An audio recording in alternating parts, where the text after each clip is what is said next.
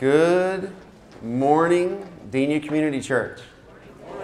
Are there any former campers or camp counselors in the room that just can't sing that last song without the camp version of that song? Is that like rolling through your head? It's like if you've ever done youth group stuff, there's just a really fun version of that song. So we're going to spend time in God's Word together today because we need it and because we need Him. And so would you pray with me? Father God, we come before you this morning, and Father, we need you. Father, sometimes we don't even know it, but Father, we desperately need you. I need you. So, Father, pray that you'd be honored, you'd be blessed this morning. Pray that you'd be glorified. Pray that you would be the only one glorified. Pray that you would do a work amongst your people to honor yourself and to equip us for greater worship, for greater purpose. We ask this in Jesus' name. Amen. So I want you to take a moment and I want you to think about your walk, your journey of faith. And I want you to think about a time when you were deeply impacted by God. When He revealed Himself powerfully to you, and it was one of those moments where you thought, He is faithful. He'll always be faithful for me. Can you think of a moment? Do you have one in mind? Now I'm guessing if we survey the room, a lot of us, those moments occurred during very, very difficult times. Is there an amen in the room? That a lot of times it was when life was really hard, when I was at the end of myself, when God most powerfully revealed Himself to me. In fact, I'll give an example. A few months ago, I had the privilege to preach, and I shared a story about 2016. We had taken a mission trip to Querétaro, Mexico. We had gone down there, and one night we were out doing evangelism, and actually my sweet daughter, Brookie, is here. So we were doing evangelism, and she was not feeling well with stomach pains, and we just thought, well, it's Mexico. We've eaten something. But it was more than that. It got worse than that. And so I was out with the teams, and Jennifer got hold of our leader and said, I think this is something. We need to go. We need to go to the ER. So we went to an ER in the middle of the night, and they ran a bunch of tests, and they came out and they said, your daughter has a tumor on her ovary that has burst, and we're going to have to do emergency surgery. And oh man, it was one of those moments, you know. And I told that surgeon, I said, this is our princess. Please take care of her. So we prayed through the night. She came through the surgery. And you know what? The surgery was successful. She recovered. We returned home in a couple of days. And what I found out on the tail end of that is that particular surgery was the exact specialty of that surgeon. That's what he was renowned for. And then I found out that he rotated hospitals, and he was in that particular hospital once a month. So what did that teach me about God? That He was present in just my very worst fear. That God is sovereign even over surgical rotations in Mexico. And that I can trust Him. Now, could God have taught me those lessons in less traumatic circumstances? Or maybe the question, do I wish sometimes that God would teach those lessons in less traumatic circumstances? Maybe. But you know what? I don't know if I learn them the same way. Because if you ask me today, 7 years later, will I ever forget what God did for me in the middle of the night in a hospital in Mexico? My answer is no, I will never forget that. It's a bedrock moment of God's sovereignty for me in my life. God uses storms to reveal Himself and grow our faith, and that's what the passage is about this morning. So let's look at the outline. Since last week we were in 1 Peter, let's just, especially if there's any visitors in the room, let's try to give ourselves context. So we are in Jesus' Galilean ministry, which is the majority of the gospel. And we are in the third stage of the Galilean ministry. This is when Christ is traveling through Galilee. He's teaching. He's teaching in parables. He's preaching in synagogues. And he's performing miracles. Basically, he's revealing and validating that he really is the Son of God.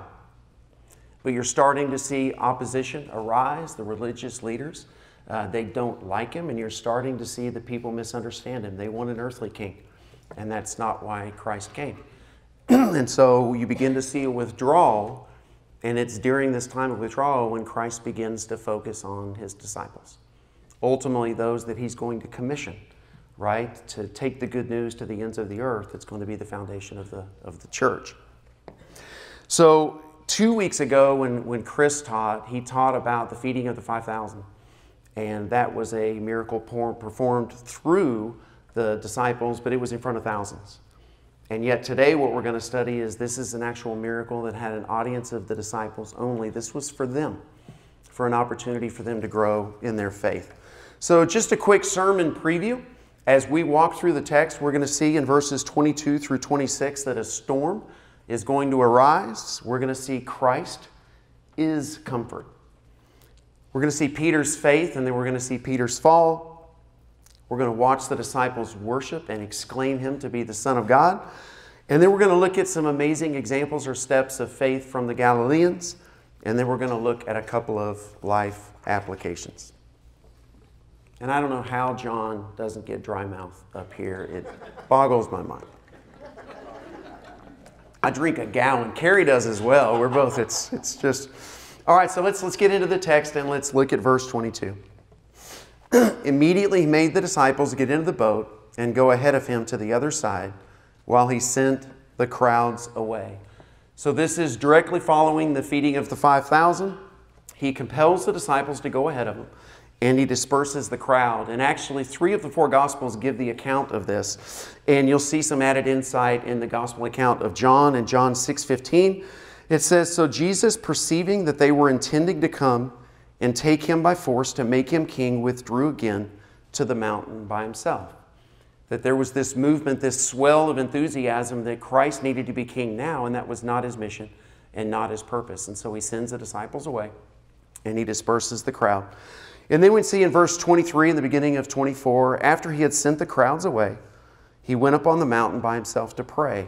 And when it was evening, he was there alone. So this is a consistent theme. Throughout the gospel, you'll see Christ remove himself in solitude and spend time with the Father. Now this could be a sermon within a sermon, but if Christ needed to spend time with the Father, how much more do we? And do we take the time, do we make it a priority to go and spend time in solitude with our Savior?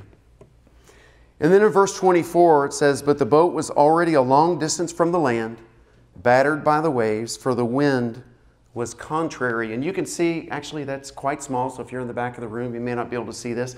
But that is a map taken from a commentator where you see on the east side the feeding of the 5,000. He sent them ahead of the boat.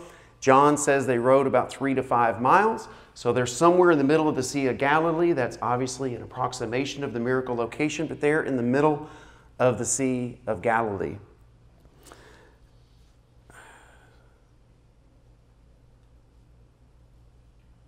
And there arose a violent storm. And if you think about it, majority of these are fishermen, right? And so they spend a lot of time on the water. And this is not just any storm, right? Because this is their sea. And this is such a violent storm that they were terrified. They were utterly terrified. Verses 25, "And in the 4th watch of the night, he came to them walking on the sea." This would typically be 3 to 6 a.m. It's the middle of the night. And what this would indicate is that Christ likely spent 8 to 10 hours with the Father on that mountain. So what does that mean the disciples were doing for 8 to 10 hours? Those disciples were on the sea in a storm, fighting for their lives for 8 to 10 hours. It means they were utterly exhausted. Then verse 26, when the disciples saw him walking on the water, they were terrified and said, "It is a ghost," and they cried out in fear. So again, imagine the wind's raging, it's the middle of the night, it's dark. They're absolutely exhausted, and they begin to see something take shape through the storm. And then they begin to see that this something is on the water, something they've never ever seen before. And one of the things that I read is that there were just a lot of superstitions at this time amongst sailors and fishermen that if anyone died at sea, the superstition is they would continue to haunt other sailors and fishermen on that water. So these fishermen probably grew up with these superstitions, right? These horror stories of the night. And here they see something coming to them, and they're absolutely terrified. So I want you to take just a moment, and I want you to think about the disciples. They're separated from Christ, and they have been for hours. They're a long distance from shore. They're battling a violent storm, an unusual storm, a terrifying storm, and they have been for hours. It's in the middle of the night, and they're terrified. And then stop and step back and ask yourself the question, why? If Jesus really loves these disciples, why would he allow such a storm to arise? Why would he permit or prescribe a storm that would scare even the best of sailors? Why would he stay away from them so long? Why would he let the storm last for 8 to 10 hours before he approached them? And we often ask these questions of ourselves as well, right? Why does God allow storms in our life for so long that are terrifying? And why do we seem to be separated from him at times? And the reason for the storm is that Jesus loved them. And Jesus wanted to teach them, and he wanted to reveal truths about himself in such a powerful and impactful way that these were the circumstances by which they would be impacted forever. These are the circumstances why they would see him in this light, and they would never be the same. So it's in this state that Jesus is ready to teach, and it's in this state that they're actually ready to learn. And then Christ speaks. And look at the words, verse 27. But immediately Jesus spoke to them, saying, "Take courage, it is I. Do not be afraid."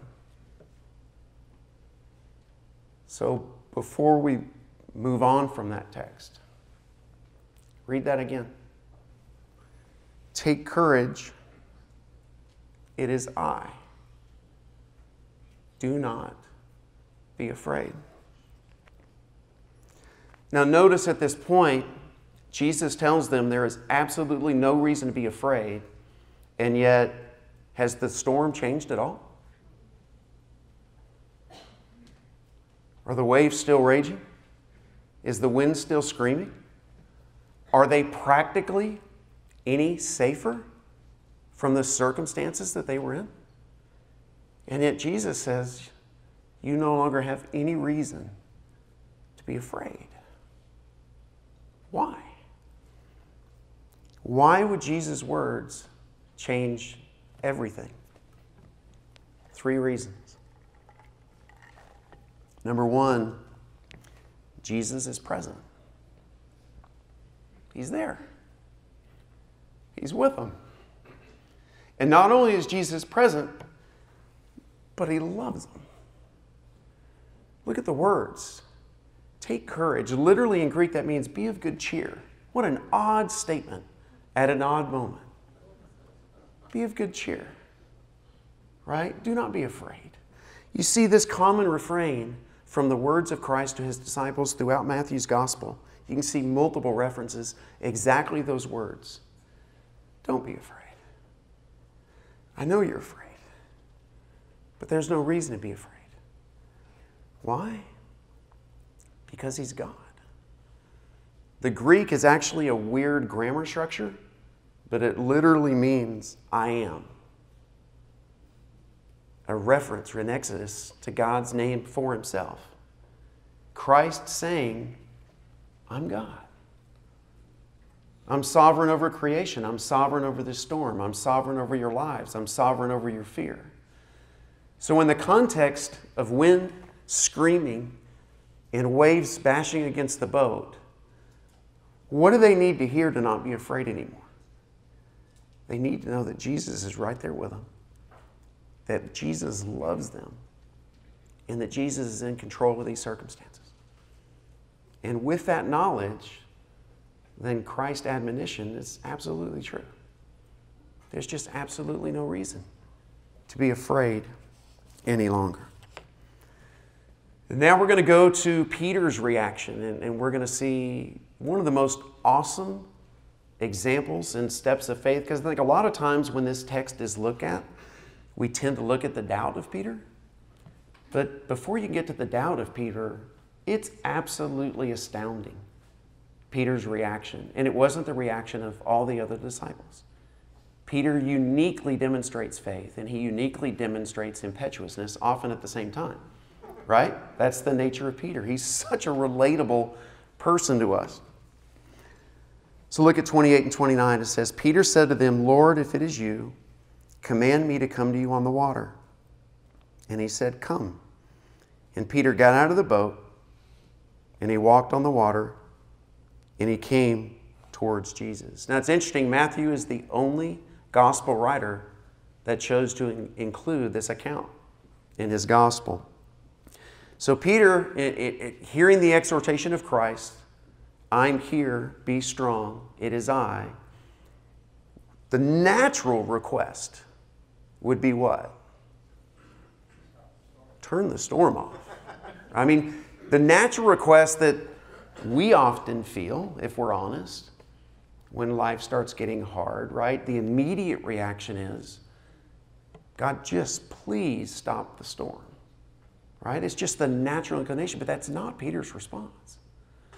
Like the words of Christ and seeing Christ in that miracle in that moment, he just wanted to respond in faith.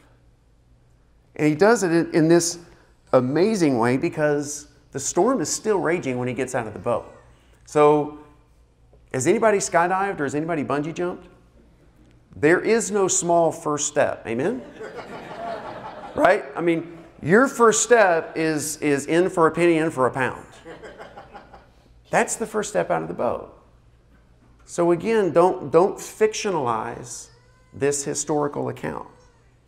This is a man, terrified and exhausted, who saw Christ and heard Christ, and he responds in faith. And he gets out of the boat, and he starts walking on water. Can you imagine what's going on in his head? Now flip and see it through the eyes of Christ. How much pleasure do you think it gave Christ to look at Peter's faith in that moment and say, you see me? Like you believe me. Your behavior is in line with your faith, and you're acting on that faith. Can you imagine the pleasure that Jesus saw in that moment? And then Peter is just like us. And you look at verse 30. But seeing the winds, he became frightened. He takes his eyes off of Jesus. He puts his eyes on the storm. He puts his eyes on his troubles. And he begins to sink. And beginning to sink, he cried out and said, Lord, save me.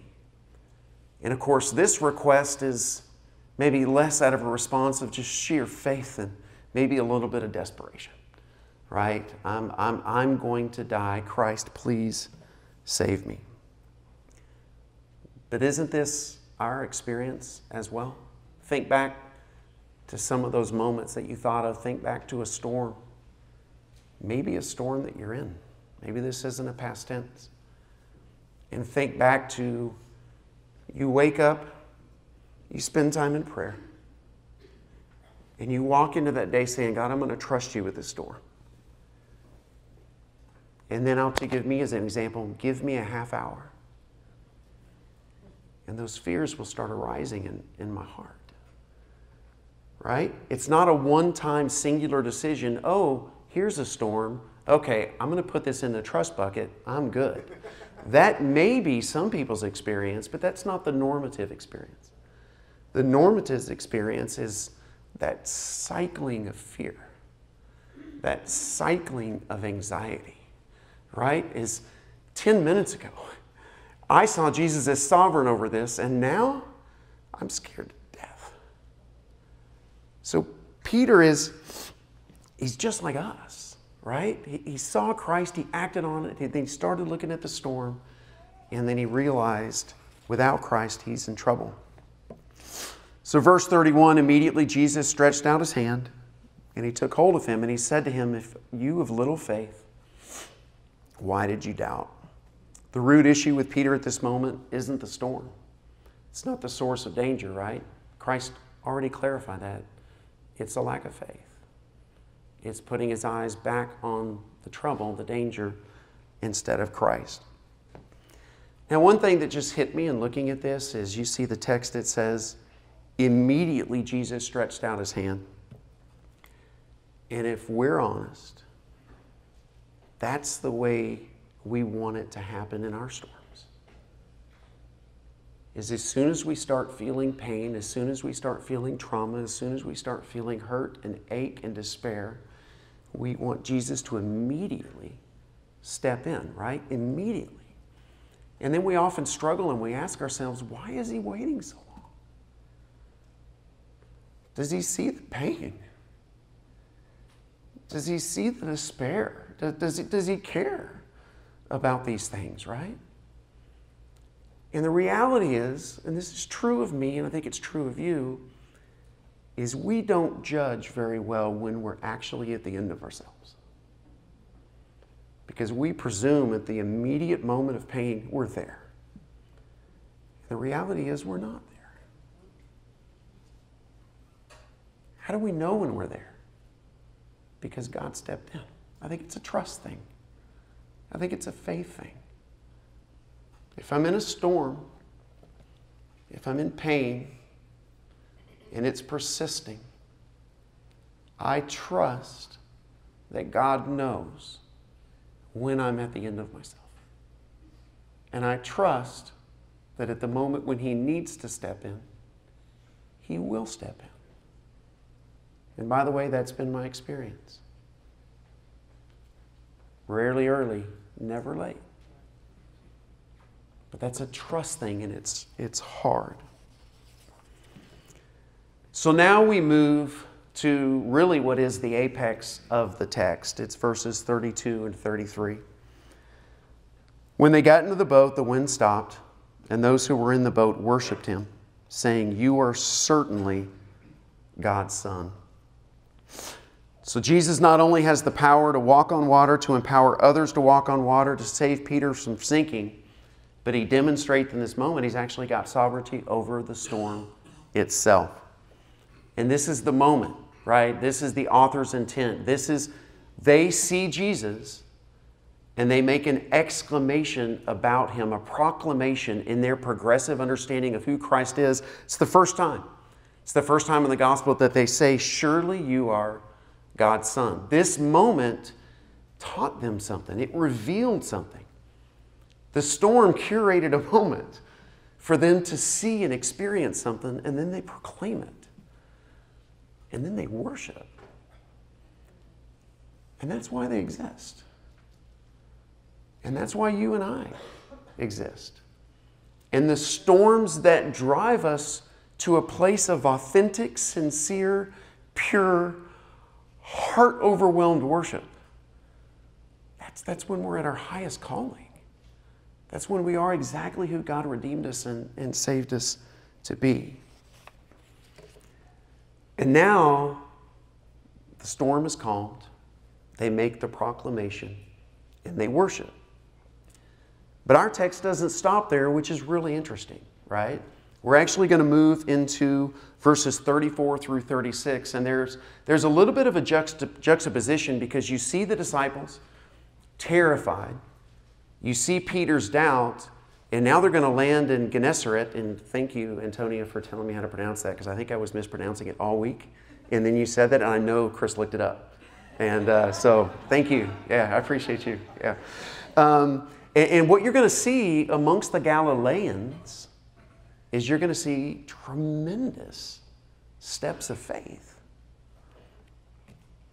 When they had crossed over, they came to land at Gennesaret. And when the men of that place recognized him, they sent word into all the surrounding district and brought to him all who were sick. And they implored him that they might just touch the fringe of his cloak, and as many as touched it were cured. So look at some of the steps of faith, right? So number one, they had heard of Christ. They had heard of Jesus. They had heard that he performed miracles, and they sent word into the surrounding area. Now, today, that's a tweet or an email, right? But that's not what happened, right? To send word into the surrounding area, that means people left what they were doing, and they walked. And they went door to door telling people that Jesus is here. That's a tremendous act of faith. Think about the sick and their families. They responded by hearing Jesus, and they came to see him. How easy would that trip have been? How easy would it be to bring the lame, to bring the paralyzed, to bring the sick to Jesus? There's nothing convenient about that. It's a tremendous step of faith. And then upon seeing Jesus, they took the step of faith to touch his cloak, even just to touch his cloak, believing even that could heal him. It's a tremendous act of faith. And again, when you look at this moment, the disciples had just worshiped. And now they see the people of Galilee responding. And then put yourself through the eyes of Christ again. How pleased is he to arrive and to see the people respond this way? Tremendous act of trust. Tremendous acts of faith. It really is another example of how God uses difficult circumstances for his glory. And it made me think of a text in John chapter 9, verses 1 through 3. And it says, as he passed by, he saw a man blind from birth, and his disciples asked him, Rabbi, who sinned, this man or his parents, that he would be born blind? And Jesus answered, it was neither that this man sinned, nor his parents, but it was so that the works of God might be displayed in him. Why hardships? Why sickness? Why storms? Why pain? Why tragedy? So that the works of God might be displayed in him. So 2 life applications that God just put on my heart as I've been studying this text. And the first one is, we need storms. We don't like them, but we need them. Because if I'm never scared, and if I'm never weak, and if I generally have things in control, guess what? I won't actually depend on God. And if I don't actually depend on God, I'll never get to discover just how faithful and good he is. And if I don't personally, profoundly experience how good and sovereign God is, then I won't worship. Right?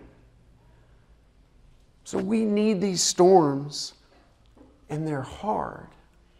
It made me think of another text in 2 Corinthians 12, and think of the text, the thorn on the flesh.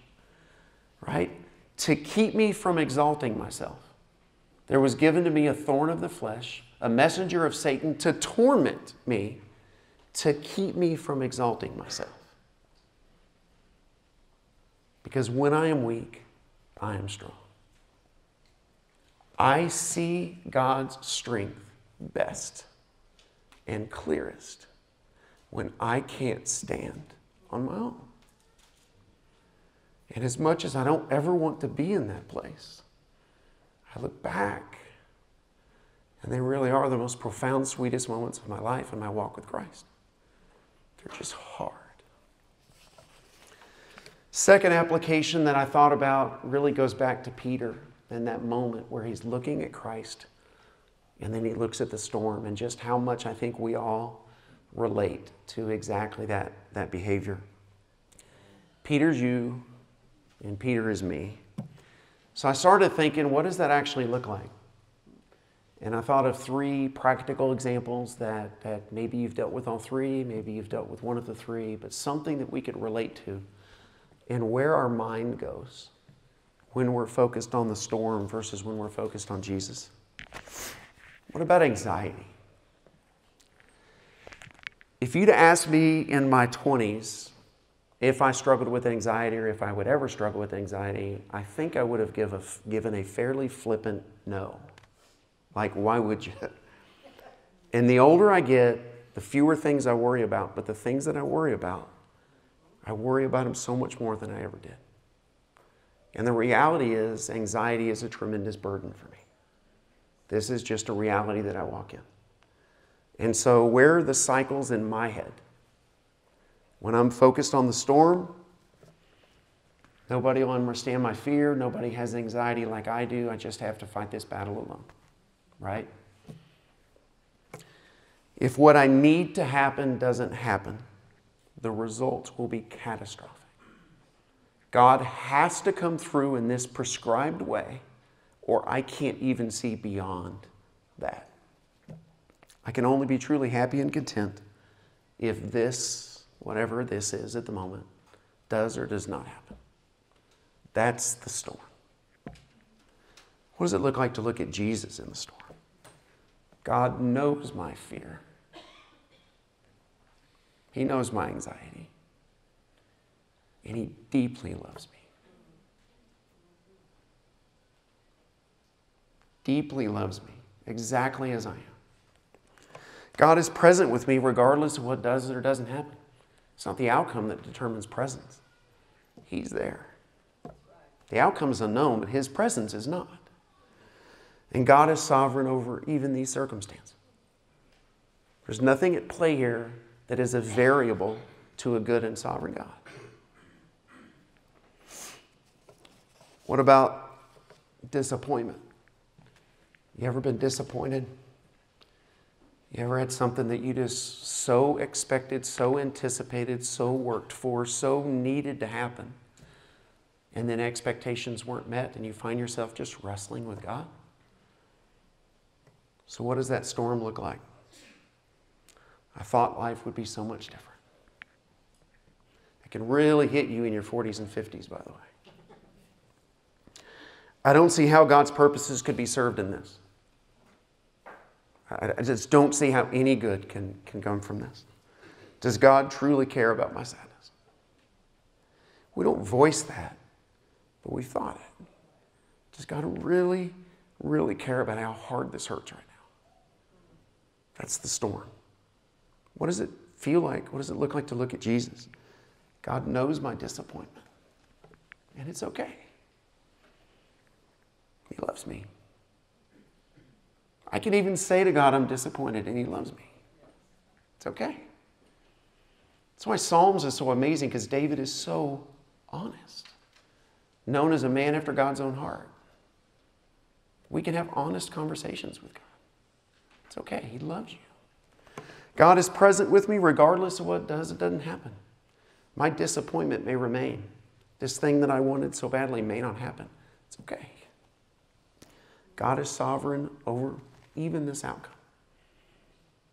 God's will be done. Right? God's will be done. And for those that are married, and typically marriages have seasons. And there are seasons of bliss and ease, and there are seasons of challenge and misunderstanding. And sometimes those seasons can be harder than we imagine. So if you're in a storm of marriage, if it's just hard, what does that look like to stare at the storm? He or she will never change. Or maybe you're even looking at yourself and you're saying, I can't ever change. I'll always be this broken. I can't ever see myself being happy with this person. It's beyond God's capability that He could bring joy into this marriage. And I feel so alone. But what does it look like to look at Jesus in that difficult marriage? God knows everything about your marriage. And He loves you. He loves you. God is present in the difficult season of marriage, regardless whether it gets easier tomorrow or not. He's there. He's with you. And He's sovereign over these circumstances. God redeems marriages every day. There are redeemed marriages in this room. God is in the business of doing miracles. God's will be done. God, I submit to your will. It's the hardest prayer in the world, by the way. Thy will be done. But that prayer is worship. That prayer is submission. So, in conclusion, I just confess this sermon was for me. I was supposed to preach last week. We were not going to take an excursion into 1 Peter. And I got sick a week ago Wednesday. And I just continued to get worse. And I had let Chris know a few days in advance, hey, I'm trending poorly. But it's a hard thing for me to ask for help. And so there I am Saturday, and I feel awful, and I'm trying to button up a sermon, and I'm just feeling it. And I'm like, it became not a physical thing, it became a psychological thing. It became a tremendously anxious moment for me to pick up the phone and call Chris and say, would you mind stepping in tomorrow? I just really wrestled with it. I wrestle with what faithful is. And I don't want to let anybody down. And so it was a storm. And then I just had to say, you know what, God, it's not about me. So I called Chris. Chris was such a blessing. By the way, to John's point, when you communicate an elder candidate and the crowd reacts like that, that's really, really, really awesome and affirming. But we're so thankful. And Chris was a huge blessing to me last week. But that wasn't where the storm stopped, because I continued to not feel very well this week. And then the opportunity came up for me not to preach this sermon. And preaching sermons is just hard on me. It brings about a lot of anxiety in me. And there was an out. I didn't have to do this storm. It sounded really good. It sounded really easy. And then I just went back to the text, and I'm like, so when have I grown in faith when it was comfortable and convenient? How am I going to worship when it's easy? I just couldn't. And so I just needed to preach this sermon. I needed to fight through the storm, and for God to help me walk through things as He always does. But I'm guessing that I'm not the only storm participant here today. And so I don't know. I don't know what God said to you from His Word and in this moment, but I pray that He did speak to you in a profound way. And if you're caught in those cycles, it's okay. You're not alone. Talk to somebody. We're a church. We're a body of Christ. Keep your eyes on Jesus in that storm. But there is a chance that there's somebody here today and you haven't placed your trust in Christ. And it could be a storm that brought you here this morning. It could be desperation that brought you here this morning. It could be a divine moment. This could be God having this sermon for you to communicate to you how much He loves you and how He's present and how He's faithful. And if that's you this morning, it's the easiest prayer in the world. It's something like, I'm a sinner. I've made a mess of my life, and I cannot save myself. And I'm just exhausted trying. I believe that Christ is the Son of God. I believe He lived. I believe He died. I believe He rose again, and I accept Him as my Savior. And this is my prayer of faith. That is the simplest of prayer and the most profound of transitions and outcomes. Because the Bible would say that you are, in that moment, redeemed and adopted as a child of God. And your journey of faith starts now. And if that's you, maybe this was all for you. And I pray that you would pray that prayer. So if y'all would pray with me. So Father God, I come before you this morning, and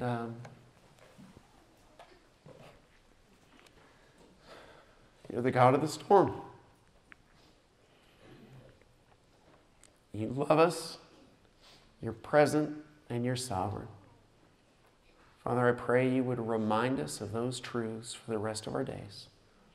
And Father, help us to not run from the storms all the time, but help us to sit, to learn, to grow, and to worship. We ask this in Jesus' name. Amen.